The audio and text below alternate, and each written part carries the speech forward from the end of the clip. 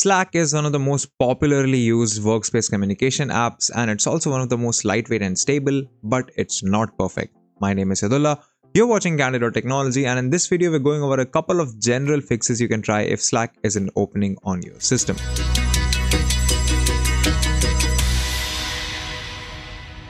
Now, unless you've downloaded Slack from the Microsoft Store, you cannot really repair or reset the app.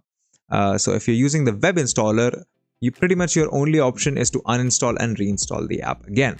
But before you try that, one thing that you can try out is to open up the run prompt by pressing Windows key plus R, type in local app data and then click OK. Now a new folder will open up, and in this folder we're going to find the Slack folder, which is right here. If you open this, you will see that it has a bunch of files. It has the Slack updater. So what we're going to do is we're just going to run this updater. If we double click this, it doesn't really do anything, but it launches the Slack updater out in front.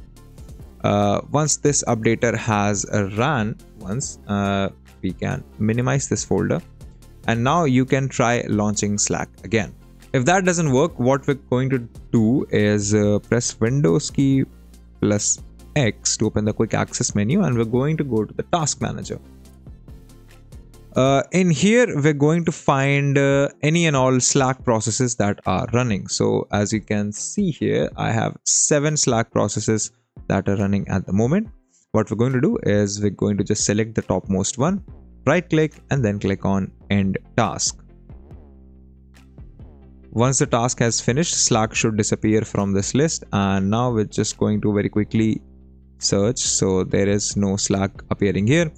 And now if I go ahead and launch Slack, it should open up, and it does, except it does that on a different screen. So as you can see, Slack is now open. Last but not least, if nothing else works for you, your best option is to go ahead and uninstall Slack, only to reinstall it again, this time from the Microsoft Store. Now we're going to press Windows key plus X to bring up the quick access menu, and then click on Installed Apps. We wait for this list to load, and let's search for Slack in the list.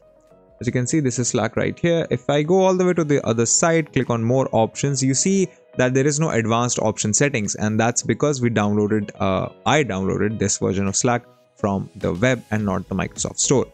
So I cannot sort of repair or reset the app using the usual settings. So we're just going to go ahead and click on Uninstall. You know what you're doing, so Windows will give you a warning, so go ahead and click on Uninstall again.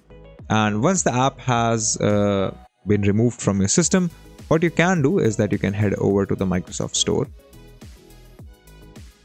and then search for Slack.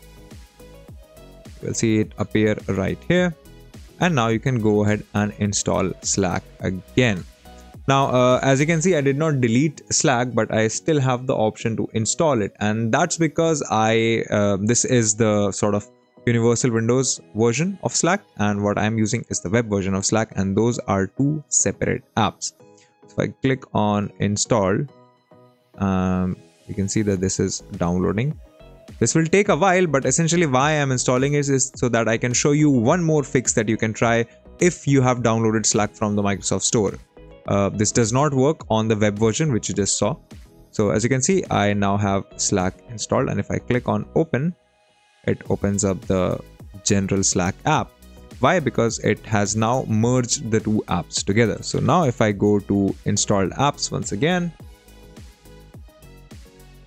and if I search for Slack, I should see 2 different apps here. So one of these is the Windows version, Windows Universal version, which we downloaded from the Microsoft Store, and one is the sort of your web installer version. So we can go ahead and get rid of the web installer version now.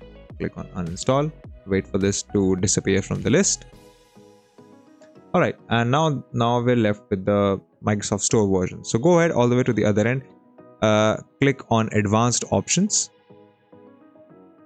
And now you can see, if you scroll all the way down, a repair and a reset option. So if Slack isn't working properly for you and you downloaded it from the Microsoft Store, once again, this only works if you've downloaded the app from the Microsoft Store. Go ahead and click on repair. And as you can see, the app is repair and it should start working at this point. If it doesn't, you can go ahead and reset it. Do keep in mind that you will have to log into all of your workspaces again and all app data will be deleted. If these two options don't fix your problem, then you can go ahead, delete Slack and then reinstall it, either the web version or the Microsoft Store version, whatever works for you. They're identical when it comes to functionality, so you're not really missing out on much. If you like this video, consider subscribing, give us a thumbs up, press the bell icon and tell us in the comments below what more such videos can we make for you.